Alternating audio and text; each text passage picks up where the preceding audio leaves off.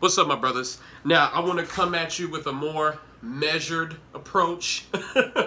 My last video was pure emotion. I was just super excited, brothers. I haven't been this happy since 2018. It's been 3 years, 3 seasons since I've been this happy. Man, I'm not saying Super Bowl. I'm not saying that. Now, don't get it twisted. I'm not saying that shit. But this is the year that we can actually go deep in the playoffs. We can finally hit that NFC Championship game that has been so elusive over the last 25 years. This could be it, brothers. This could be it. I'm not saying Super Bowl, but we got to take baby steps. I mean, we ain't been at this shit for over 25 years. Baby steps. But if we can make it to the NFC Championship game, that would be a huge success in my book. It really would. Brothers, this was a hallmark game. Remember that game in 2018 when we went against the New Orleans Saints? How that was a landmark game that set the tone for the rest of the season. We went into the playoffs. We beat the Seattle Seahawks. If we would have done more, we could have beat the Los Angeles Rams. But games like that are landmark, hallmark games where you can just look back and you can say, hey, we did that. We overcame the odds and we won. This game will set the tone for the rest of the season. An undefeated team, a lot of people are saying they're going to be the team to humble the Dallas Cowboys. An undefeated team, they come into this house, and before we started playing lackadaisically on defense in the fourth quarter, we were destroying them. It wasn't even close. It wasn't close. Brothers, this offense is amazing. And it all starts with the offensive line. The offensive line are just creating massive gaps, massive holes for Ezekiel Elliott and Tony Pollard. They are holding up, and they're giving Dak Prescott time to make decisions, to make important throws out there. This offense, it doesn't start with Kellen Moore. It doesn't start with Dak. It doesn't start with Ezekiel Elliott or the receivers. None of that. It starts with the offensive line. It starts with them big boys in the trenches. And that's what's been set. That's been the tone. That's what has made our offense spectacular thus far. That's what separates it from 2019 and 2020's offense. We've been riddled with injuries across the offensive line for the last 2 years. Like, it's been incredible. Like, it's been incredible how porous our offensive line has been over the last couple of years. That's why we ain't been to the playoffs. And now we've seen a resurgence with that offensive line. And a coincidence, we see a resurgence from Ezekiel Elliott. We see great play from Tony Pollard. We're seeing Dak Prescott making more precise throws because he has more time, better decisions. He's not forcing things out there. It all starts with this offensive line. And this has been incredible. Brothers, I hope you don't think I'm going too far by saying this, but I think we have a top 3 offense, and I honestly don't believe we have any weaknesses on the offensive side of the ball. I hope you don't think I'm going too far with that. We can run it down your throat. We can throw it all over the place. And our offensive coordinator is proven to be, he's proven to be capable of creating game-breaking plays, commanding this offense that no offensive coordinator has done in a long time for these Cowboys. I honestly believe the Cowboys offense has 0 weaknesses. I honestly believe that. The only thing that could derail this magnificent offense is injury.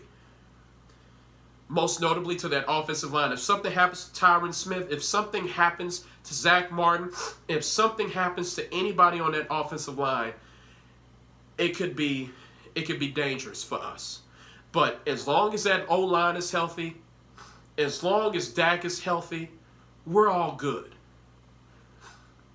On the defensive side of the ball, Dan Quinn, he's really making me eat my words. He's like, shut the fuck up and watch me coach this defense. And I have to say, thus far, I am eating my words. If this man can keep this up, I will take back every fucking thing I said about him. I will. Dan Quinn, my hat's off to you, sir. Trayvon Diggs he's a superstar, man. He is a superstar. He is actually dwarfing his brother. He's dwarfing his brother right now. Now, I still respect Stephon Diggs, no question about it. But Trayvon Diggs is starting to emerge as the #1 Diggs in the family. My God, man. Dude had 2 picks today. He's had a pick. He's literally had a pick in all 4 games this season. He's had 7 picks in the last 9 games.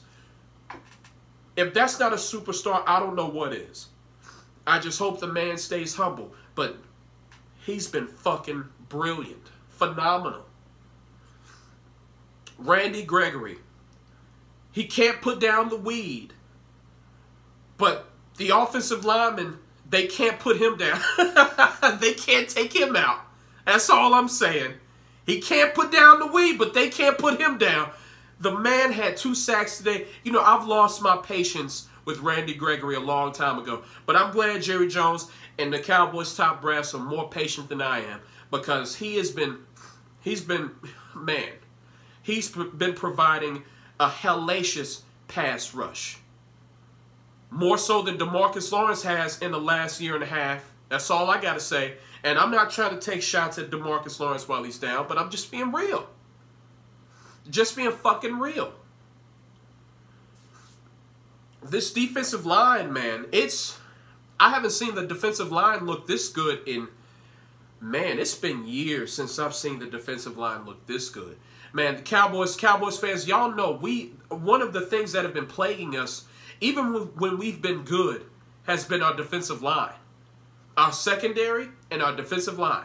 In 2018, the reason why we lost to the Rams in the divisional round was because our defensive line couldn't stop the run. We couldn't do shit. If we had half of the competency of this line back then, oh, we would have been to the NFC Championship game. No doubt about it. No doubt about it. This defensive line is looking impressive. The only thing that we're still lacking is the secondary. Now, we have made some gains. We have made some serious gains. We have made significant strides over the last few years when it comes to our defensive secondary. We really have.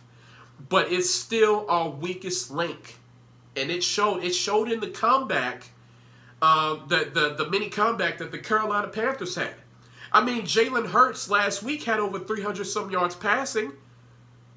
Like, our secondary is still the weak link, even though Trayvon Diggs is an emerging superstar. He is a lockdown corner. He's fucking amazing. It's still our weakness, and we still need a little bit of help back there. We really do. Maybe in the next coming draft, we can get someone of quality back there to pair along with Trayvon Diggs. Anthony Brown is hit and miss. You know, Anthony Brown is okay, but he's not like he doesn't have that it factor like Trayvon does. He doesn't have it. Like, Anthony Brown is a good third option. He really is. He's a good third option, but he's not a 1, he's not a 2. He's not. We still need some help back there. We need some help in the safety position and the safety positions too. We really do. That is our weakest link at the moment on the defensive side of the ball. If we're not careful, it could really haunt us in the future, especially if we go against a competent quarterback.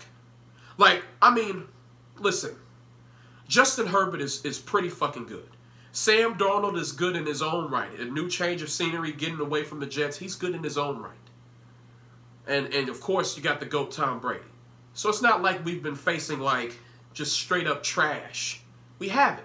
Even a lot of people are hard on Jalen Hurts, but I still think Jalen Hurts can do some good things in this league. I honestly do. So we haven't been going against complete trash, but I feel like in the playoffs, when every quarterback is good, when every quarterback can just take advantage of your weaknesses, we have to tighten that up. We really have to tighten that up, because that could be our Achilles heel. It really could. It really could. And another thing that a lot of you brothers have been pointing out in my comment sections. Mike McCarthy, like I said, we have the best coaching staff in the division, but I didn't say head coach in the division. I still think Ron Rivera is the best head coach in the NFC East. I still think he's the best coach. Mike McCarthy he's been shaky, man. He's been fucking shaky. Thank God we got Dan Quinn and we got Kellen Moore to balance out the bullshit. But Mike McCarthy, you're going to have to tighten it up, man. You're going to have to tighten it up and do some cardio. That's what you brothers have been telling me, because like a couple months ago, leading up, like I was getting kind of heavy. I had to do some cardio. A lot of you brothers have been pointing that shit out. And thank you. Thank you for keeping me in check. We need to do the same thing with Mike McCarthy. His ass needs to tighten up, man. Not just on the field, but you need to hit the gym too. But enough about that. But Mike McCarthy, he needs to tighten this shit up, man. Because, believe it or not, no matter how much talent we have, no matter how good we are, we only go as far as he takes us. It's Mike McCarthy. He's the head coach. We only go as far as he allows. He cannot be a weak link in the coaching staff, especially the head coach. He's the head of the snake.